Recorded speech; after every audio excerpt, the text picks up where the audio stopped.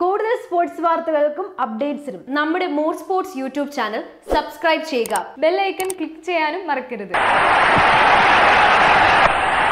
Over the top, that's it. Another boundary, and Azharuddin brings up one of the most exciting test centuries in the history of the game, and standing applause by all and sundry, including the South Africans. And if you want to see 2017 champions ട്രോഫിയിലെ India Pakistan group മത്സരത്തിന്റെ തലേദിവസം India today ഒരു special chat show നടത്തുകയുണ്ടായി. Show കഴിഞ്ഞപ്പോഴാണ് അറിയുന്നത് അതിൽ പങ്കെടുത്ത ഇന്ത്യയുടെ മുൻ ക്യാപ്റ്റന്റെ കൈവശം മത്സരം കാണാനുള്ള ടിക്കറ്റ് ഇല്ല എന്ന കാര്യം. അപ്പോൾ അവിടെയുണ്ടായിരുന്ന മറ്റൊരു മുൻ ക്രിക്കറ്റ് താരം താൻ ICCയോട് പറഞ്ഞ ടിക്കറ്റ് തരപ്പെടുത്താമെന്ന് ഷോയുടെ പ്രൊഡ്യൂസർമാരോട് പറയുകയുണ്ടായി. പക്ഷെ വൈകുന്നേരമായിട്ടും ടിക്കറ്റ് കിട്ടിയില്ല. കാര്യം തിരക്കിയപ്പോൾ അദ്ദേഹം പറഞ്ഞത് മുഹമ്മദ് അസ്ഹറുദ്ദീൻ എന്ന പേര് കേട്ടപ്പോൾ ICC ടിക്കറ്റ് നൽകാൻ വിസമ്മതിച്ചു എന്നാണ്. വർഷങ്ങൾക്ക് മുമ്പ് ഇന്ത്യൻ ജുഡീഷ്യറി അസറിന്റെ വിലക്ക് നീക്കിയിട്ടും അദ്ദേഹത്തിന്റെ ജീവിതത്തിലെ ആ കറുത്ത ദിനങ്ങൾ ഇന്നും അസറിനെ വേട്ടയാടിക്കൊണ്ടിരിക്കുന്നു. ഇത് അദ്ദേഹത്തിന്റെ കഥയാണ്. കൈക്കുഴ കൊണ്ട് മാന്ത്രികത തീർത്ത ഇന്ത്യയുടെ എക്കാലത്തെയും മികച്ച സ്റ്റൈലിഷ് ബാറ്റ്സ്മാനും ഏറ്റവും മികച്ച ക്യാപ്റ്റന്മാരിൽ ഒരാളുമായ മുഹമ്മദ് അസ്ഹറുദ്ദീൻ എന്ന ഇന്ത്യയുടെ സ്വന്തം അജ്ജുവിന്റെ കഥ. കാലങ്ങൾക്കിപ്പുറവും വേട്ടയാടുന്ന ആ കറുത്ത ദിനങ്ങൾ. Muhammad Azharuddin life story. 1963 ഫെബ്രുവരി 8 ആന്ധ്രാപ്രദേശിലെ ഹൈദരാബാദിൽ നിസാം എന്ന ടൗണിൽ മുഹമ്മദ് അസീസുദ്ദീന്റെയും യൂസഫ് സുൽത്താനയുടെയും മകനായിട്ടായിരുന്നു അസ്ഹറുദ്ദീന്റെ ജനനം. ഹൈദരാബാദിലെ ഓൾ സെയിന്റ് സ്കൂളിലായിരുന്നു അസർ തന്റെ പഠനം ആരംഭിച്ചത്. സ്കൂളിൽ പഠിക്കുമ്പോൾ തന്നെ അസർ ക്രിക്കറ്റിൽ മികവ് കാട്ടി തുടങ്ങിയിരുന്നു. ക്രിക്കറ്റിനോടൊപ്പം തന്നെ പഠനവും മികച്ച രീതിയിൽ മുന്നോട്ട് കൊണ്ടുപോയിരുന്ന അസർ നിസാം കോളേജ്, ഓസ്മാനിയ യൂണിവേഴ്സിറ്റിയിൽ നിന്നും കോമേഴ്സിൽ ബിരുദം പൂർത്തിയാക്കി. 1981 അസർ ആദ്യമായി ആഭ്യന്തര ക്രിക്കറ്റിൽ അരങ്ങേറിയത്. ആഭ്യന്തര ക്രിക്കറ്റിലെ തുടർച്ചയായുള്ള മികച്ച പ്രകടനം അസറിന് 1984 ഇന്ത്യൻ ടീമിലേക്ക് വഴിയൊരുക്കി. അങ്ങനെ 1984 ഡിസംബർ 31 ഇംഗ്ലണ്ടിനെതിരെ അദ്ദേഹം അന്താരാഷ്ട്ര ക്രിക്കറ്റിൽ അരങ്ങേറ്റം കുറിച്ചു. കൊൽക്കത്തയിലെ ഈഡൻ ഗാർഡൻസിൽ നടന്ന തന്റെ ആദ്യ ടെസ്റ്റ് മത്സരത്തിന്റെ ആദ്യ ഇന്നിംഗ്സിൽ തന്നെ അത്യുഗ്രൻ സെഞ്ചുറി നേടി അസർ എന്ന 21-കാരൻ തന്റെ വരവറിയിച്ചു. തുടർന്നുള്ള 2 ടെസ്റ്റുകളിലും അദ്ദേഹം സെഞ്ചുറി നേടി. ടെസ്റ്റ് ചരിത്രത്തിൽ ആദ്യ 3 ടെസ്റ്റുകളിൽ സെഞ്ചുറി നേടുന്ന ആദ്യ താരമായി മാറി. ഇന്നും ലോക ക്രിക്കറ്റിൽ തകർക്കപ്പെടാത്ത റെക്കോർഡുകളിൽ ഒന്നായി അത് തുടരുന്നു. ടെസ്റ്റിലെ മികച്ച പ്രകടനം അദ്ദേഹത്തിന് ഏകദിന ടീമിലേക്കും വഴിയൊരുക്കി.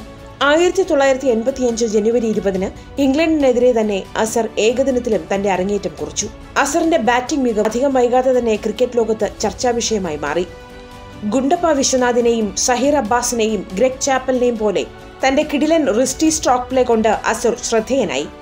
സാഹചര്യം എന്തായാലും അതൊന്നും വകവയ്ക്കാതെ തന്റെ വെടിക്കെട്ട് ബാറ്റിംഗ് പുറത്തെടുക്കുന്നതായിരുന്നു അസറിന്റെ ശൈലി. അതിന് ഏകദിനമായാലും ശരി, ടെസ്റ്റ് ആയാലും ശരി. ഇത് ശരിവയ്ക്കും വിധമായിരുന്നു 1988 മോത്തിബാഗ് പാലസ് ഗ്രൗണ്ടിൽ ന്യൂസിലൻഡിനെതിരെയുള്ള അസറിന്റെ പ്രകടനം. ന്യൂസിലൻഡിന്റെ 278 റൺസ് പിന്തുടർന്ന ഇന്ത്യ 133-ന് 5 വിക്കറ്റ് എന്ന നിലയിൽ തകർച്ചയിലേക്ക് നീങ്ങവെയാണ് 6-മനായി ബാറ്റിംഗിനിറങ്ങിയ അസറിന് കൂട്ടായി അജയ് ശർമ്മ ക്രീസിലേക്ക് എത്തിയത്. ശർമ്മയിൽ മികച്ച കൂട്ടാളിയെ കിട്ടിയ അസർ ആക്രമണ ബാറ്റിംഗിന്റെ ഒരു വിരുന്ന് തന്നെ അവിടെ ഒരുക്കി. അന്ന് അസർ പറത്തിയ 3 സിക്സുകളിൽ 2 എണ്ണം ചെന്നു വീണത് ഗ്രൗണ്ടിന് പുറത്തായിരുന്നു.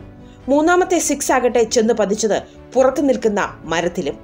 62 പന്തിൽ സെഞ്ചുറി നേടി അന്നത്തെ ഏറ്റവും വേഗമേറിയ സെഞ്ചുറി സ്വന്തമാക്കിയ കാര്യം പോലും അസർ അറിയുന്നത് മത്സരത്തിൽ ഇന്ത്യയെ വിജയിപ്പിച്ച ശേഷമാണ്. പിന്നീട് അസറിന്റെ മറ്റൊരു മാസ്റ്റർ ക്ലാസ് ഇന്നിംഗ്സ് പിറന്നത് 1990 ലോർഡ്സിൽ ഇംഗ്ലണ്ടിനെതിരെയുള്ള ടെസ്റ്റ് മത്സരത്തിലായിരുന്നു. ഗ്രഹാം ഗൂച്ചിന്റെ 333 റൺസിന്റെ പിൻബലത്തിൽ 653 റൺസ് നേടിയ ഇംഗ്ലണ്ടിന്റെ സ്കോർ പിന്തുടർന്ന ഇന്ത്യ ഫോളോ ഓൺ ഭീഷണി നേരിടുന്ന സമയത്താണ് അസർ ക്രീസിലേക്ക് എത്തുന്നത്. 5-മനായി ഇറങ്ങിയ അസർ തന്റെ സ്വതസിദ്ധമായ ശൈലിയിൽ ബാറ്റ് വീശി വെറും 88 പന്തിൽ നിന്ന് തന്റെ സെഞ്ചുറി തികച്ചു. അസറിന്റെ ഉജ്ജ്വല സെഞ്ചുറി ഇന്ത്യയെ ഫോളോ ഓണിൽ നിന്ന് കരകയറ്റി. മത്സരം ഇന്ത്യ തോറ്റെങ്കിലും അസറിന്റെ സെഞ്ചുറി ശ്രദ്ധ പിടിച്ചുപറ്റി. അന്ന് അസറിന്റെ ബാറ്റിംഗ് കണ്ട മുൻ England cricketer വിക് marks the observer എന്ന ബ്രിട്ടീഷ് പത്രത്തിൽ തന്റെ ജീവിതത്തിൽ കണ്ടതിൽ വച്ച് ഏറ്റവും വിസ്മയകരമായ സെഞ്ചുറി എന്നാണ് അസറിന്റെ ഇന്നിംഗ്സിനെ വിശേഷിപ്പിച്ചത്. ഓരോ ഇന്നിംഗ്സ് കഴിയും തോറും അസർ എന്ന മിഡിൽ ഓർഡർ ബാറ്റ്സ്മാൻ ഇന്ത്യൻ ടീമിൽ തന്റെ സ്ഥാനം അരക്കിട്ടുറപ്പിച്ചുകൊണ്ടിരുന്നു. മികച്ചൊരു ബാറ്റ്സ്മാൻ എന്നതിനപ്പുറം അത്യുഗ്രൻ ഫീൽഡർ കൂടിയായിരുന്നു അദ്ദേഹം. സ്ലിപ്പിലും ഔട്ട്ഫീൽഡിലുമെല്ലാം അസറിന്റെ സുരക്ഷിതമായ കൈകൾ അക്കാലത്ത് ഇന്ത്യക്കൊരു മുതൽക്കൂട്ടായിരുന്നു. തുടർന്ന് 1990 ജനുവരിയിൽ കൃഷ്ണമാചാരി ശ്രീകാന്തിൽ നിന്ന് ഇന്ത്യൻ ടീമിന്റെ ക്യാപ്റ്റനായി അസർ സ്ഥാനമേറ്റു. തുടക്കം മോശമായെങ്കിലും അസർ എന്ന ക്യാപ്റ്റൻ പിന്നീട് ഇന്ത്യൻ ക്രിക്കറ്റിലെ ഏറ്റവും മികച്ച ക്യാപ്റ്റന്മാരിൽ ഒരാളായി മാറി. ഒരു ദശാബ്ദത്തോളം നീണ്ട തന്റെ ക്യാപ്റ്റൻസി കരിയറിൽ അസറുദ്ദീൻ 49 ടെസ്റ്റിലും 174 ഏകദിനങ്ങളിലും ഇന്ത്യൻ നായകനായി. അതിൽ 14 ടെസ്റ്റിലും 90 ഏകദിനങ്ങളിലും അസർ ഇന്ത്യയെ വിജയത്തിലേക്ക് നയിച്ചു. അസറിന്റെ ഈ വിജയങ്ങൾ അക്കാലത്ത് റെക്കോർഡായിരുന്നു. അസറിന്റെ 14 ടെസ്റ്റ് വിജയങ്ങൾ എന്ന റെക്കോർഡ് പിന്നീട് സൗരവ് ഗാംഗുലിയും 90 ഏകദിന വിജയങ്ങൾ എന്ന റെക്കോർഡ് ധോണിയും മറികടക്കുകയുണ്ടായി. ഇന്ത്യയ്ക്കായി ഏറ്റവും കൂടുതൽ ടൂർണമെന്റ് വിജയം സ്വന്തമാക്കിയിട്ടുള്ള ക്യാപ്റ്റനും അസറാണ്.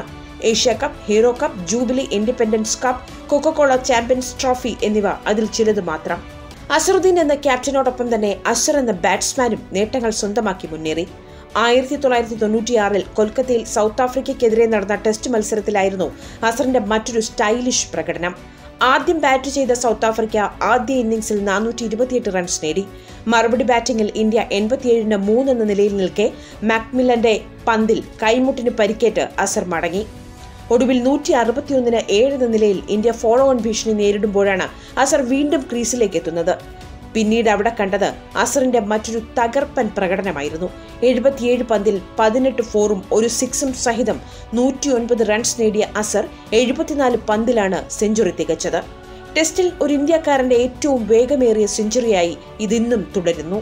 അങ്ങനെ അസർ എന്ന താരം ഉയരങ്ങൾ കീഴടക്കി മുന്നേറിക്കൊണ്ടിരിക്കവെയാണ് അദ്ദേഹത്തിന്റെ ജീവിതത്തിലെ 3-ാം ഘട്ടത്തിന്റെ വരവ്. അത് അസറിന്റെ ജീവിതത്തെ തന്നെ മാറ്റിമറിച്ചു. 1997 അസറുദ്ദീൻ മാച്ച് ഫിക്സിംഗ് നടത്തിയെന്ന ആരോപണങ്ങൾ വരാൻ തുടങ്ങി. തുടർന്നുള്ള 3 വർഷങ്ങളിൽ മീഡിയ ഉൾപ്പെടെ എല്ലാവരും അസറിന്റെ കോഴ വിവാദത്തിന് പുറകിലായിരുന്നു. ഇതിനിടെ ദക്ഷിണാഫ്രിക്കൻ ക്യാപ്റ്റൻ ഹാൻസി ക്രോണി അസറാണ് തനിക്ക് ബൂക്കീസിനെ പരിചയപ്പെടുത്തി തന്നതെന്ന് പറയുകയുണ്ടായി. ഒടുവിൽ CBI അസർ കോഴ വിവാദത്തിൽ അദ്ദേഹത്തിനെതിരെയുള്ള ആരോപണം സമ്മതിച്ചതായി കാണിച്ച് റിപ്പോർട്ട് സമർപ്പിച്ചു. അതിൽ സൗത്ത് ആഫ്രിക്ക 3-2 വിജയിച്ച ഏകദിന പരമ്പരയിൽ അസർ ഉൾപ്പെടെ നിരവധി താരങ്ങൾ മനഃപൂർവ്വം മോശമായ ഇന്നിംഗ്സുകൾ കളിച്ചെന്ന് CBI രേഖപ്പെടുത്തിയിരുന്നു.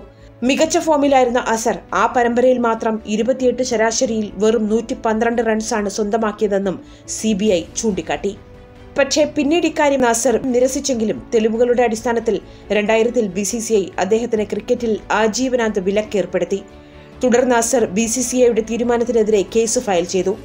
ഒടുവിൽ 11 വർഷത്തെ നീണ്ട പോരാട്ടത്തിനൊടുവിൽ 2012 നവംബർ 8 ആന്ധ്രാപ്രദേശ് ഹൈക്കോടതി തെളിവുകളുടെ അടിസ്ഥാനത്തിൽ അസറിന്റെ വിലക്ക് നീക്കി.